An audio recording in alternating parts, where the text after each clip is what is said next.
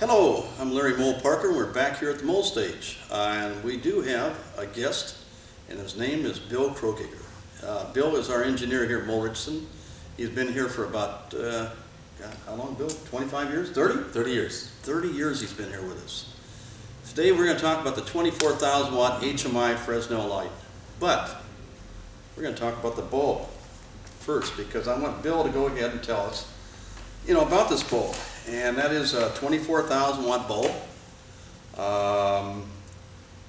It's an HMI bulb, and what's HMI stand for, Bill? Well, HMI is a trademark of the Osram Corporation, who developed this back in the late 70s. And the H stands for mercury in German. M stands for medium arc, and the I stands for iodides, which is a rare earth elements that go into the globe to do the color balancing that needs to be achieved for 5600 degrees Kelvin. Now, when you talk about medium arc gap, what do you mean? Are you talking about these electrodes? Yeah, we're talking about the electrodes, the arc gap between the ends of the electrodes, and they call this a medium arc. In fact, all their HMI line is considered medium arc, clear down to the 200 watt all the way up to 24,000. Okay, now here's the big one. How do they make this thing? Well, it's relatively a very complicated process. Each one of these is handmade and is done by a specialized glass blower. And what this glass is what's called quartz glass. And now this quartz glass is a very, very pure glass that can withstand temperatures up to 2,000 degrees Fahrenheit or even higher. And the way this works out, the way they manufacture this is that they take a quartz tube, about a little bit bigger than this diameter, and they put it, one end, into a lathe. Lathe is a device that you clamp down on and it rotates. Okay, and in this lathe, they have a hose that comes up from a tank which is filled with helium. And what they do is, the helium is forced down the center of this, and then over here they put a cap on it, and the individual, the glass blower, then takes this rubber tube and puts it in his mouth. And what he does with that is that he pinches it off to regulate the amount of gas flowing through here. So what happens is that they set this in the lathe, and they have these big torches of hydrogen gas that blast the center of this quartz tube. Then on the back side over here, they have a mandrel of some sort, or a die, or a form that is basically this dome-shaped configuration. Then they also have, at the same time, the glass blower also has another device that is similar to this mandrel or guide that he's able to form and push at the same time. Now, what happens is, when the torch is getting this red hot, he pinches off on the tube on his mouth, which then builds up pressure inside here. So when the glass is molten red, this is the weak spot. So now what happens is this starts to balloon up, and then he sort of forces and helps it form into shape that is needed to get this particular shape. And then once he gets up to that, then what he ends up doing is that somewhere along the line, they insert the ribbons and the tungsten electrodes.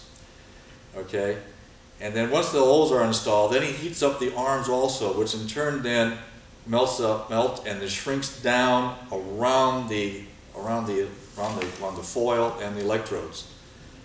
Okay, now once that is done and it formed in the right shape, then they let it cool down gradually.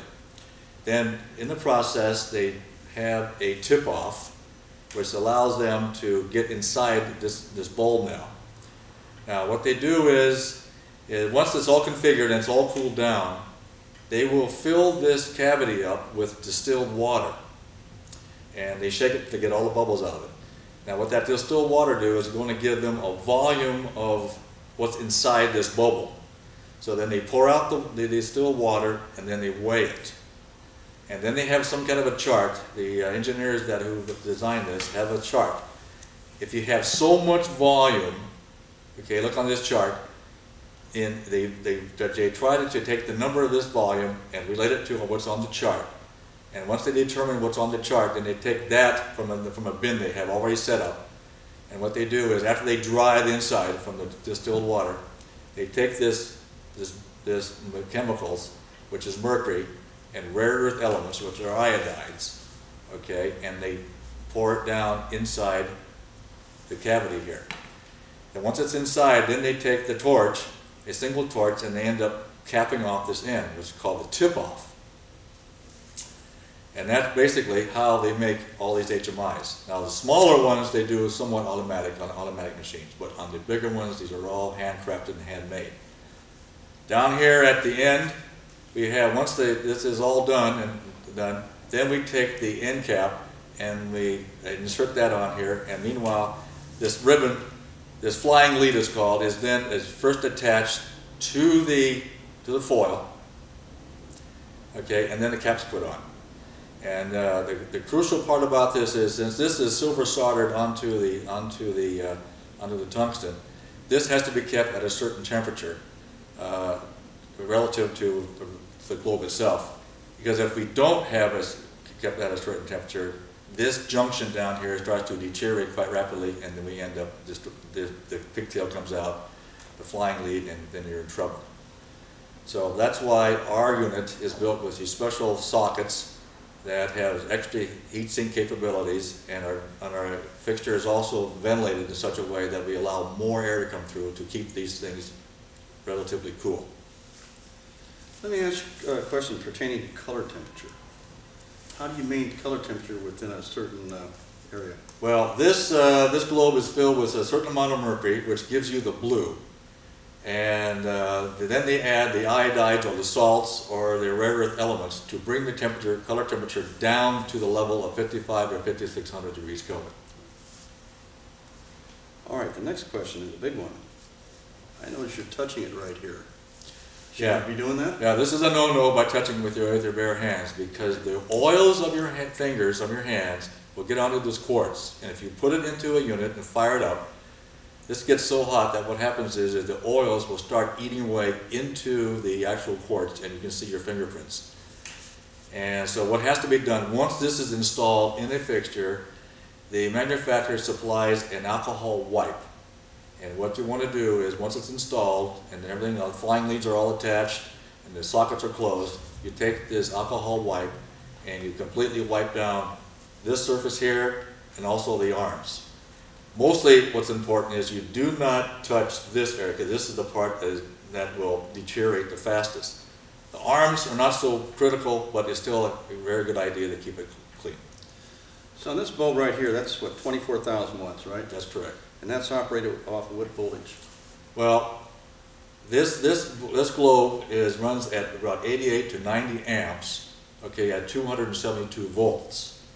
Okay, but that is accomplished by the power supply or the ballast that is connected to this. Okay, Bill, tell me about the voltage and the amperage on this bulb. This bulb runs between 88 and 90 amps, and the voltage that is set up across this is 272 volts. Next question, warm-up time. Bill, what can you tell me as far as warm-up time? The warm-up time on this, on any HMI globe, regardless of what the size is, anywhere from 3 to 5 minutes. And that is due from the fact that the mercury has to get ionized, the rare earth elements have to mix and get up to temperature before everything kicks in. Because at the initial beginning, the color temperature of this bulb is around 15,000 degrees Kelvin. And as it warms up, it drops and drops, and finally at full temperature, which is between 3 to 5 minutes, it will come down to 56 to 5,500. Okay, now tell me, I turn it on, it starts to warm up, and all of a sudden we've got to make a move and I turn it off. Is that a no-no? That is a no-no. Okay. During the warm-up cycle, you do not want to do that. You need to bring it up for at least 5 minutes, and so that you have a chance for the chemicals to mix before you turn it off. Last question, well, one of the last questions. Hot starting. Well, our fixture is designed for hot strikes. The igniter in there has to put out its full potential voltage, which is around 65,000 volts. And it takes that kind of voltage in order to jump the arc gap between the electrodes. It's harder on a globe on a hot strike. So a lot of people will let the unit cool down before they strike it again.